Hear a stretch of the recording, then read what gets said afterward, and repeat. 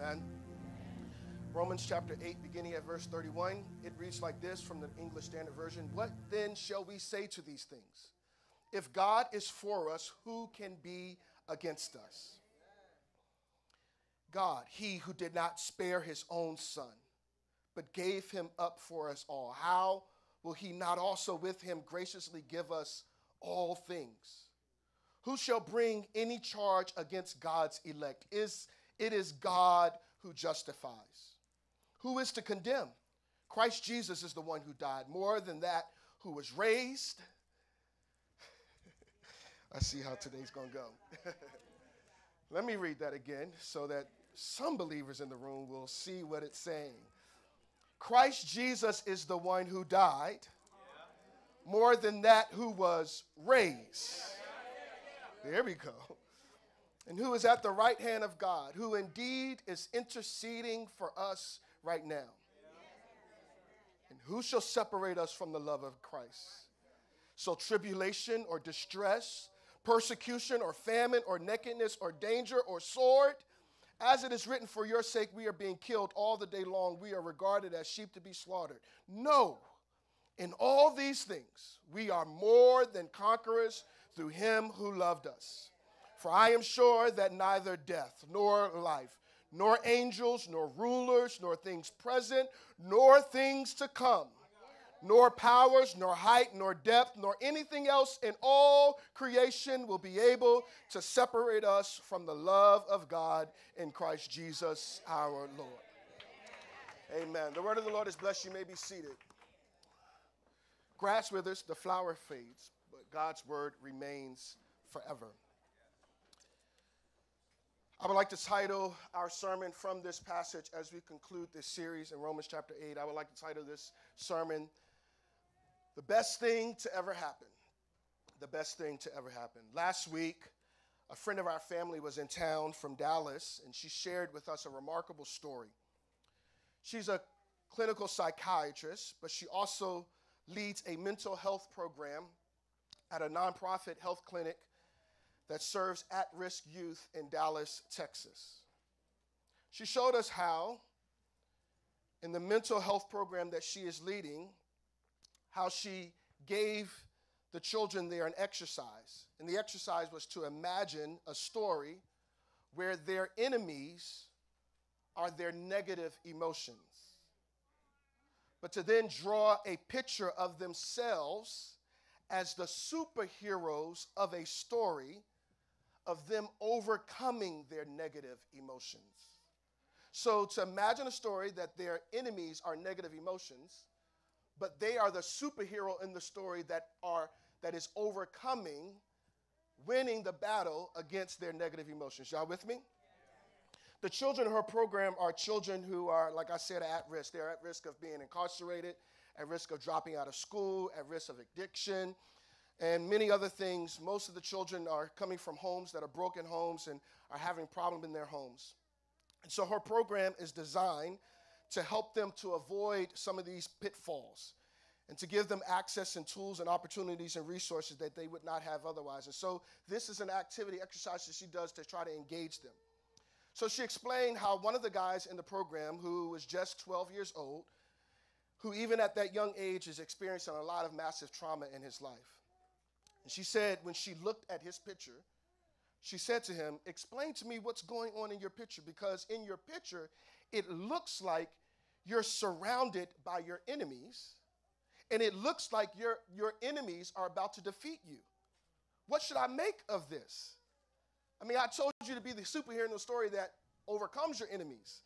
I can see that you have a cape on in your picture and that you're the superhero, but your enemies are surrounding you like they are about to win.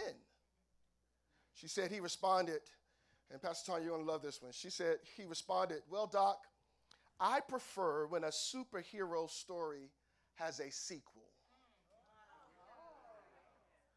He went on to say, so you can't understand my story just by looking at page 1 of my story. He said, Doc, if you'll turn over to the next page, the next page is where my sidekick kicks in, and I get some special powers on the next page. On the next page is where I get the victory in order to overcome my enemies. And I came to church this Easter Sunday morning just to let someone know and to encourage someone else to remember that we celebrate on this Easter Sunday morning. We celebrate that although Jesus died on Friday and things looked helpless and hopeless and dark and bleak, it looked like the enemy won. That was not the end of the story. That was just page 1 of the story. Because although Friday ended with Jesus being buried in a tomb, it was just a borrowed tomb. Because the report remains true that he died until death died on Friday. And he stayed in the grave all night Friday night. And he stayed in the grave all day Saturday. And he stayed in the grave all night Saturday night. But the report is that early Sunday morning, when you flip the page to Sunday morning, that's when special power kicks in. And he got up out of the grave. The empty tomb is still proof that our Savior lives. I serve a risen Savior. He's in the world today. I know that he is living, whatever y'all may not say right now. Because I see his hand of mercy and I hear his voice of cheer. In just the time I needed him, he is always near. He lives. He lives. Christ Jesus lives today. He walks with me and he talks with me along life's narrow way. I may not be preaching to you, but I'll preach and encourage myself right now. He lives, salvation to impart. You may ask me how I know he lives. He lives within my heart. Thank you, Jesus, for getting up out of that grave. I know some of you may think that I've gotten ahead of myself, that I've started where I probably should have ended. Because it seems I've used what should have been my closing for my introduction, but I always feel like on Easter Sunday morning, you should just get right to the point. We all know why we're here. We're here because Jesus got up, so we might as well talk about the fact that he got up and celebrate the fact that he got up. And then the other thing is that a lot of folks come to church on Easter Sunday, and I'm glad that you're here, no shade. But this might be the last time I get your attention for another year or two. And you might fall asleep before I get to the end of the sermon. So I want you to know right up front what's going on in case I lose you. We gather today because we have hope.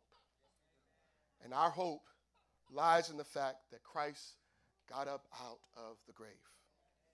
He died for my sins and for your sins on Friday. But he rose on Sunday morning to give me life and to give you life by placing our faith in him. But here's the other thing. The picture that 12-year-old boy drew also helps us to sense what Paul is trying to lay out as he brings this chapter to a close in Romans chapter 8. Paul has been writing on a tear. It's like his pen is not even lifting from the page. Because as he's writing, it's like he's getting excited as he writes, and he just keeps thinking of one thing and another thing and another and another and another and another. And it's almost like he is about to burst in praise.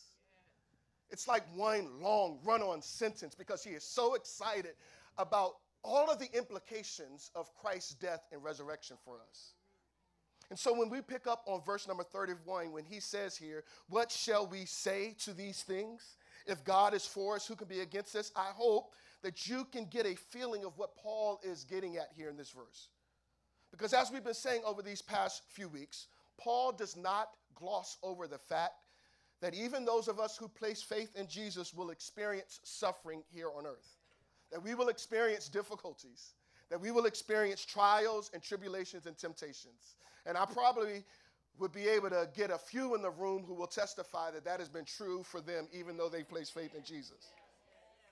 So what Paul is trying to do, and what he is saying here, is that even though at times it may seem like we're surrounded by our enemies, it may seem like and look like and feel like there is suffering all around us, that there is difficulty all around us, that there are trials all around us, that there are tribulations all around us, that there are temptations all around us.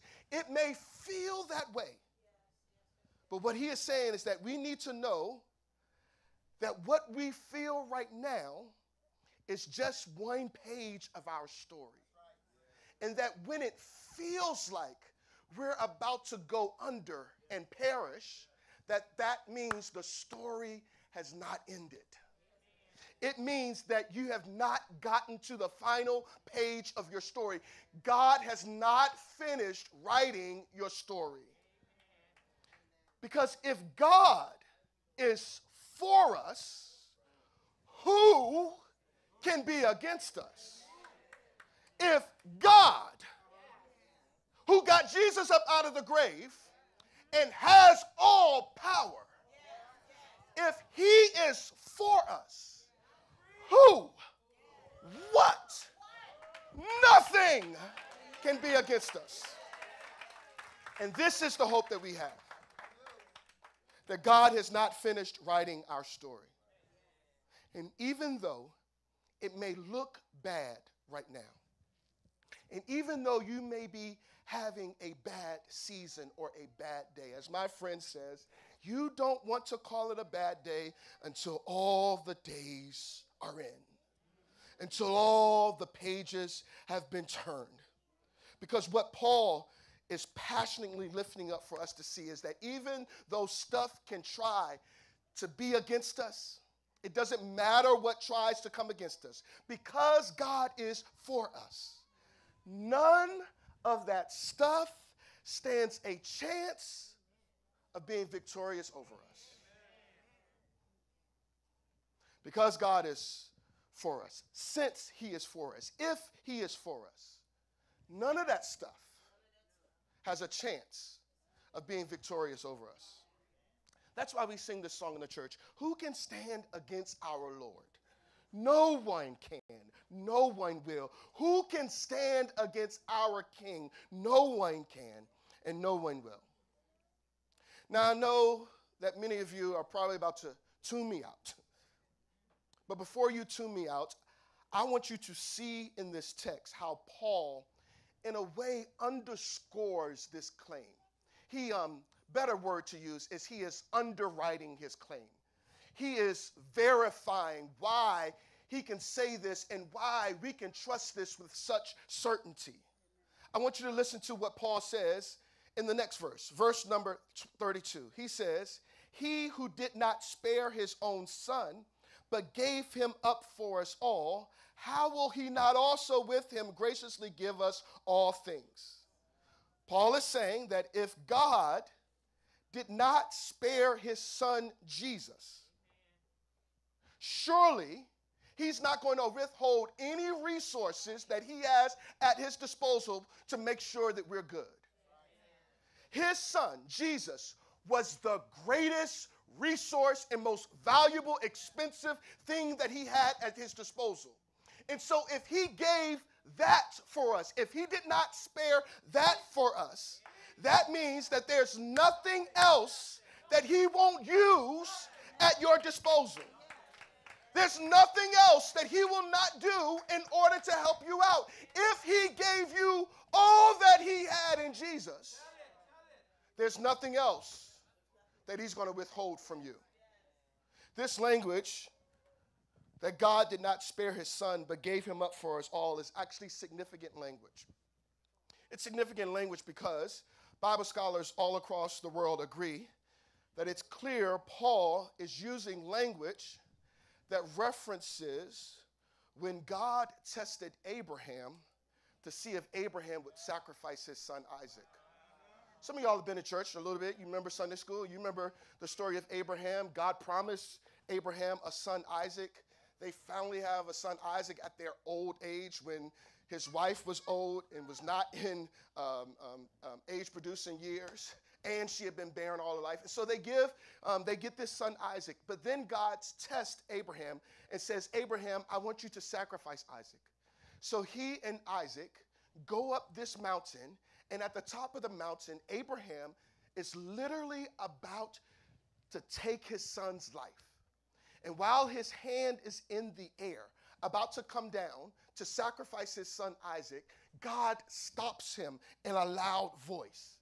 And he says, Abraham, do not lay your hand on the boy or do anything to him, for now I know you fear God, seeing, here's the language, you have not withheld your son, your only son, from me.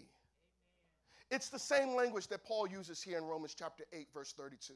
It is the language of him not withholding his son, not sparing his son. So here it is God provided for Abraham a ram in the bush to sacrifice instead of his son. When God knew that Abraham was willing to go with it, he said, stop right there. I'm going to provide another way. I'm not going to let you kill your son. I just needed to see if you would be willing to go through with it. But here's what God says. He says, I'm not going to sacrifice a ram anymore. I'm not going to sacrifice a lamb anymore. I'm not going to spare my son. I am going to sacrifice my only son. It is language to get us to lean in. Because even if we don't have children, we know how badly people love their children. And we know that we would never allow anyone to put a finger or a hand on our children. But this is telling us that God, his one and only son, he gave him up to be sacrificed for us. I know you've heard it many times, but don't let that land softly on you. It should land with a thump. That God gave his only son. He did not spare Jesus in order to save you and I. What Paul is doing is he's actually pointing us to the cross in this moment. Because Paul knows that the significance of what happens on the cross. It was on the cross that Jesus shed his blood and sacrificed his life to save ours. And we need to forever keep the cross in view when we face troubles, when we face trials, when we face tribulations and difficulties. Keep the cross in view. Because when we see the cross, it should remind us of what God did for us and all that God did for us. And that if he did that for us, he's not going to allow anything else to come at us if he allowed that to happen to his son for us. That's why we always need to keep our eyes on the cross. When we are scared and when we lose our way, we need to get back to the cross. It's like the little boy. I don't know if I told this story before, but Jackson, my son, he'll let me know if I told this story before. But it's a little boy. He was lost one day. He roamed out of the house and lost his way. And so he was crying. He was frantic. He was panicking. He was scared and afraid. And somebody was driving by, and they saw him crying, and they could tell something was going on. So they stopped, and they asked the little boy, what's wrong? And through the tears, the little boy told him, I'm lost, and I don't know how to get home, and I'm scared, and I'm so afraid. And so the person asked the little boy, well, is there anything near your house that you remember? And after thinking for a little moment, the little boy said, the only thing that I can remember is that there is a building near my house that has a cross on it. And the man knew exactly which cross the boy was talking about. So the man took the boy to the church that had a cross steeple at the top of it.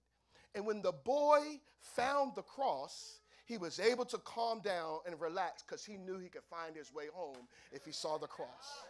And I just want to let you know, if you find the cross, all your fears, all your worries, all your concerns, they should just go crumbling away, because if he did that for you and I on the cross, Paul is saying that there is nothing that can come against us that we cannot have the confidence that God will keep away from us. This also means, though, that anything that is surrounding you, I heard Pastor John Faison say this another week, and I could not wait to figure out a way to use it. And when I found out that I could use it today, I was so excited. He said, anything that is surrounding you that has come at you, it has come at you with a permission slip. Because God never falls asleep and lets things slip by. If any trouble, any trial, any tribulation, any difficulty, any temptation, anything has come your way, know that it has a permission slip. And many permission slips, they're only good for a certain while. Even death, when it came at Jesus, it had an expiration date of 3 days. It had a permission to come, but it did not have a permission to stay. It had to go. And matter of fact, when Jesus got up, he tore up the permission slip. Death no longer has its sting. The grave no longer has the victory. Because even death had to get permission. If God loved his son that much and gave his son up to die for you, know that he's not going to allow anything to get at you that will take you out. We see this in Job's account, don't we? That when Satan came to God and asked God if he could get at Job, God gave Satan a permission slip, right? But guess what? Even that permission slip, Satan could only go so far. It lets us know that even if stuff comes at us, it cannot take us out because God is not going to give permission for that to happen. And so I know things might be difficult now. But if something has gotten a permission slip to get to you, know that it's also because that God thinks that much of you. He knows that you're not going to crumble underneath it. He knows that he is going to give you grace that is sufficient even in the midst of your weakness. He will do that for you too. Thank you for the one amen. But that's also why, even if stuff has gotten to you, some of you can verify that stuff has gotten to you, but it has not gotten you. Stuff that gets to you, and the stuff that gets to you, it got somebody else, but it didn't get you, because God, even if he allows it to get to you, he'll allow it to make sure that it doesn't get you. Because there is no weapon formed against you that shall prosper. The stuff may form, and the stuff might even get close to you, but it can't get you. It may surround you, but it can't overtake you, because God is only going to allow it to go but so far. But I also need to let you know, there is so much stuff that God does not allow to get to us that we don't see. That's why we sang growing up in the church, he kept us from dangers seen and unseen.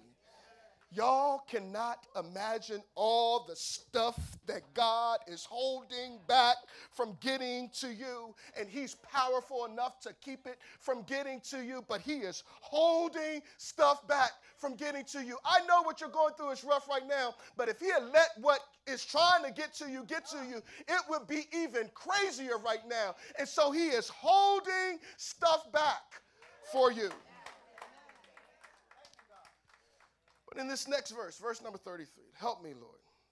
Paul does put a caveat in here in this next question that he raises in verse number 33. He said, who shall bring any charge against God's elect? It is God who justifies.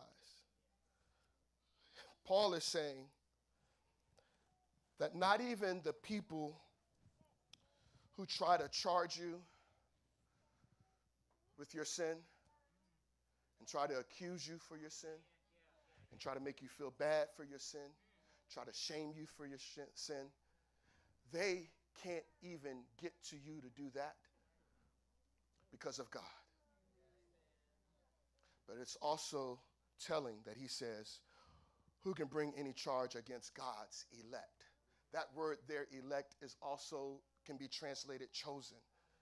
And here is the caveat, is that it is God's elect, God's chosen, who have responded to the call of God to be saved by faith through Jesus Christ, that this applies to. That means not everyone can testify that if God be for us, who can be against us? Not everybody can say God is keeping stuff from me and God will protect me through dangers. But those who have placed faith in Jesus Christ, we can say with confidence that he is going to take care of us. It is those who have been chosen, those who have been redeemed by the blood of the Lamb, that God did not spare his son to save you, that we can say with confidence, nothing can stand against us. Have you placed faith in Jesus? This might be a good time right now to hear God calling you to repent of your sins, to turn towards him, and to believe in Jesus as the one who saved your soul and who rose on the third day to give you new life. This is a good day, because what Jesus did back there on the cross, it is similar to this guy called Golden Arm James Harrison. Look it up when you get some time. This guy, James Harrison, it's all on Google. Don't look it up right now, later on. When he was 13 years old, he needed 13 liters of blood for a surgery that he had to have at 13 years old. And because of those 13 liters of blood that he received, he pledged that when he got old enough, when he turned 18, he was going to donate as much blood as he could. It's said that over his lifetime, he gave over 1,000 donations of his blood. It was discovered that his blood contained a rare antigen that cured rhesus disease. And the reason why he gave so much blood is because he was able to save so many lives because of a rare antigen in his blood. Over 2.4 million babies were saved from that condition because of something unique about his blood. And many of us stand here to say it was nothing but the blood of Jesus that washes me whiter than snow. Anybody grateful for the blood? Anybody know that the blood still works?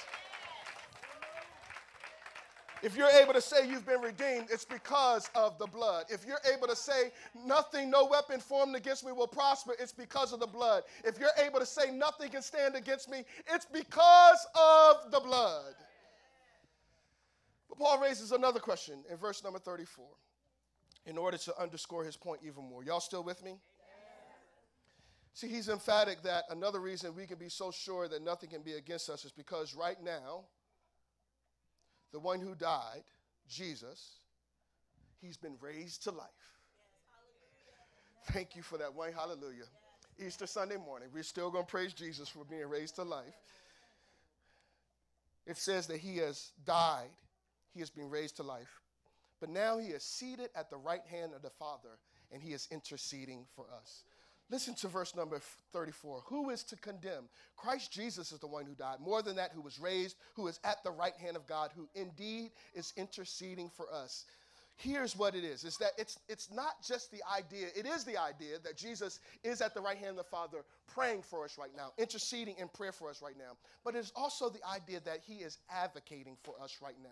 That in his intercession, he is also advocating for us, because there are people who will try to condemn us for the things that we do wrong. But Jesus is standing at the right hand of the Father, sitting at the right hand of the Father, and he's saying, yeah, they messed up. Yeah, they were guilty. Yeah, they were wrong. Yeah, they sinned. But guess what? My blood covers their wrong. My righteousness covers what they did wrong. I knew no sin, but I took on their sin so that they could become righteous. And so he is now, almost as if you can imagine a courtroom, he is advocating. He is our lawyer. He is telling the judge, God, they are not guilty because of what I did for them.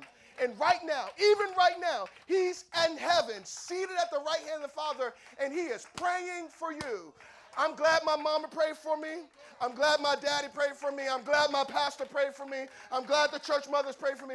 But I'm sure enough glad that Jesus prayed for me, that he had me on his mind, and that he made the time to pray for me. I'm so glad he prayed. Anybody else glad he prayed?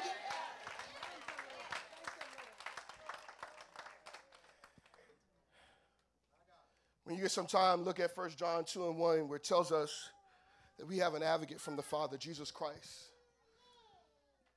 Hebrews 7:25 says that Jesus is able to save to the uttermost, and those who draw near to God through him, since he always lives, we can draw near because he always lives to make intercession for us. We see Jesus interceding and advocating in a special way in John chapter 8. In John chapter 8, Jesus was approached by some church folks. And they brought with him this woman who had been caught in adultery. She was caught in adultery, but they brought the woman. I don't know where the guy was, but they brought this woman to Jesus to try to test Jesus. And they asked Jesus, what should we do with her? And Jesus got down on the ground, on his knees, and he wrote with his finger on the ground. And as he started to write on the ground, they continued to ask him, and he stood up and said, let him who is without sin among you be the first to throw a stone at her. And then he bent down once more and wrote on the ground. And when they heard it, they went away one by one, beginning with the older ones. And Jesus was left alone, standing with the woman. Jesus stood up and said to her, woman, where are they? Has no one condemned you? She said, no one, Lord. And Jesus says, neither do I condemn you. Go, and from now on, sin no more. In that moment, when Jesus was writing on the ground, he was advocating for her. He was interceding for her. He was the one saying, yes, they might accuse you, but I do not condemn you. And right now, he is advocating for us by continually praying for us at God's right hand. Every time somebody tries to accuse us, even when the devil, our adversary, tries to accuse us. But let me try to come to a close.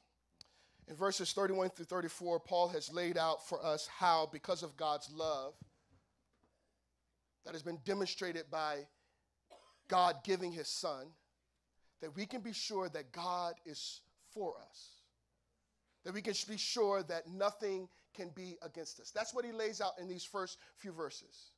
That because of God's love, we can be sure that God is for us and that nothing can be against us. But then in verses 35 through 39, he underscores it in an even more significant way, if you will. He's basically saying that because of God's love, nothing can stand against us. But also because of God's love, nothing can possibly separate us. Not only God's love does it keep stuff from getting to us, but God's love keeps us from getting too far away from him. See, God, his love makes sure that stuff doesn't get to us, but his love makes sure that we don't get too far from him. That nothing comes between us that separates us from his love. That's how powerful his love is. Nothing can come against us, but nothing can come between us either. In verse number 37, well, let me start at verse number 35. Who shall separate us from the love of Christ? Shall tribulation or distress, persecution or famine or nakedness or danger or sword? As it is written, for your sake we are being killed all the day long. We are regarded as sheep to be slaughtered. What he's doing there, that verse is actually, he's quoting from Psalm 44:22. And it's talking about how those who even in the Old Testament placed faith in God, they suffered and they went through hard times too. And so even them, they know what it's like to deal with tribulation and distress or persecution. And we know what it's like too. But he says, no, none of those things. In all those things, though, we are more than conquerors through him who loved us. You need to know that when he says that we are more than conquerors, he makes up a word. Don't you wish you could make up a word? He makes up a word. The word that he makes up, it actually basically means to hyper conquer something. Not just to conquer it a little bit, but that you hyper conquer what it is. And it's not because of what you do, but it's because of the love of the one who gave you this relationship in the first place. Because of the one who loves us, we will also be the ones who don't get too far gone when we're going through our difficulties. Because of his love, when we're going through struggles and when we're going through difficulties, and those difficulties have a way of pulling us away from God, his love is so powerful that you can't outrun his love. You can't get too far away. You cannot be separated from his love. That's how powerful his love is. This passage is telling us that difficulties can't get to us, but difficulties can't pull us too far away either. And it is all on the basis of his love that we can have certainty of his love. We can have certainty of his love both presently and in the future. This is what he says. I am sure that neither death nor life, nor angels, nor rulers, nor things present, nor things to come in the future, nor powers, nor height, nor depth, nor anything else in all of creation will be able to separate us from the love of God in Christ Jesus I know. Do you know why? Because when he talks about those things, those are the things that are in creation. And guess what? Who created those things? God did. So if God created those things, he's not going to allow those things to separate you from his love. This means that when trouble comes, it can feel like we're being derailed. It can feel like we're being tossed to and fro. It can feel like we are about to perish. But the one who made us and created us new will be the one who saves us again. Even when we try to go astray, even when we face difficulties and we don't know what we're going to do and we are feeling like we're about to perish, his love is so powerful that it'll catch us and bring us back. Can I prove it to you through Scripture? Ask Ruth and Naomi. Ruth and Naomi were left with nothing. They felt like they were about to perish. But even when they felt like they were about to perish, the Lord allowed them to find a kinsman redeemer. And that kinsman redeemer would actually lead to Jesus being saved, who is our kinsman redeemer. Ask the 3 Hebrew boys who, when they were tempted to bow down to the gods of the land, they said, no, we're not going to do that. And they said, if we perish, we will perish. And they went into that fiery furnace, didn't they? And the next morning, when they went back to that fiery furnace, they looked in, and there weren't just 3, it was now 4. Because Jesus showed up in the midst of their fiery furnace to let them know, I'm not going to let even this fire even singe your garments. They came out of that fire and didn't even smell like smoke. Why? Because the God who created them said, I'm going to save and preserve your life. But here's the one that I really like. Jonah. Jonah went in the opposite direction of where God told him to go.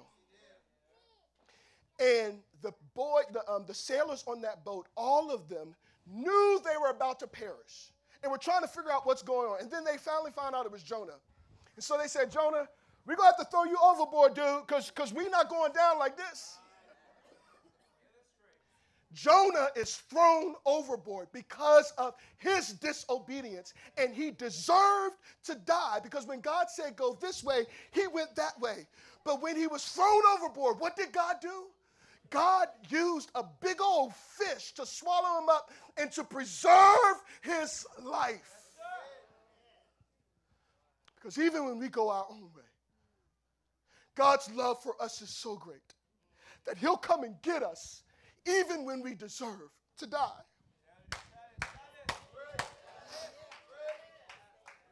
There's a story of this guy named Elgin Staples. Look it up on your own when you get some time. I'm not making it up, but not right now. Don't Google it right now. Elgin Staples was from Akron, Ohio. He served in World War II. and he was served on board of this cruiser called the USS Astoria.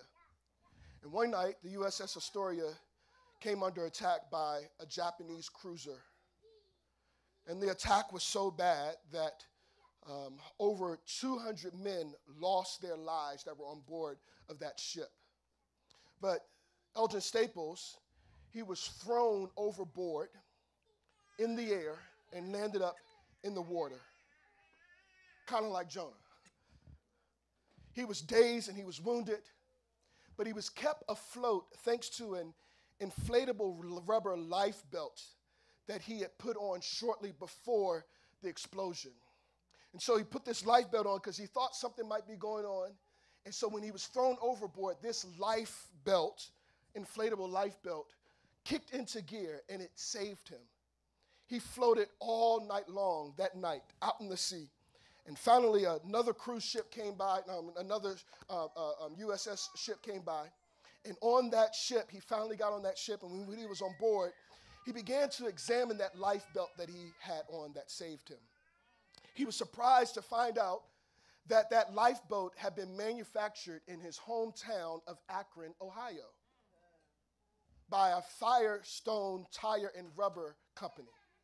So he looked at it and he was like, man, this is amazing, from my hometown. And then he began to look at it again, and he saw these numbers that were stamped on the belt. So he went home to Akron, Ohio, and he was so happy to see his mother, and he saw his mother. They were just hugging each other, loving on one another. And when he finally met her, and he told her what happened, he told his mother about how he had been thrown overboard, but this life belt had saved his life. And he said, I found out that it was made in Akron, Ohio, right here in our city where we're from. And she said, well, son, while you were away, I decided to do what I can to help in this war, and I volunteered at the Firestone plant with these life belts. He stopped quickly, went to his duffel bag, got the life belt, and he put it on the table in front of his mother. And she looked at the life belt, and then she looked at those numbers that he couldn't make sense of. She said, son, this is my inspection number. The one who created him would be the one who would save him.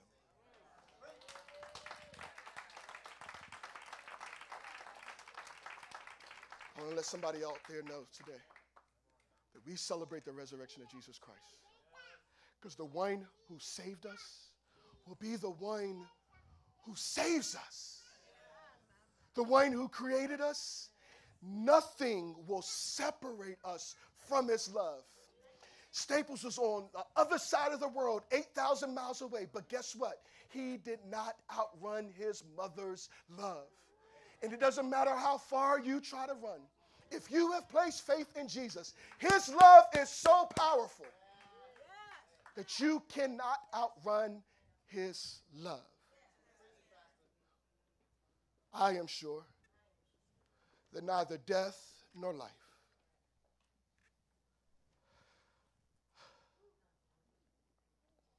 nor angels, nor rulers, nor things present, nor things to come, nor powers, nor height, nor depth, nor anything else in all creation will be able to separate us from the love of God that is in Christ Jesus, I know, our Lord.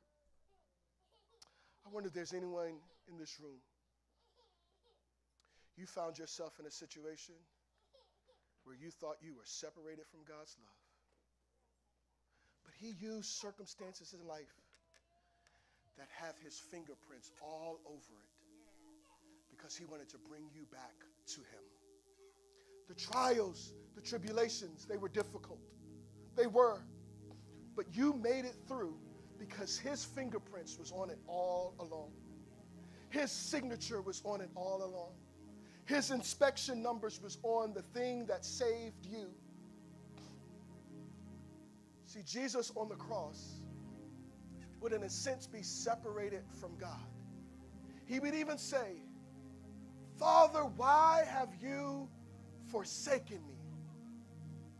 He would be forsaken so that we never would be forsaken.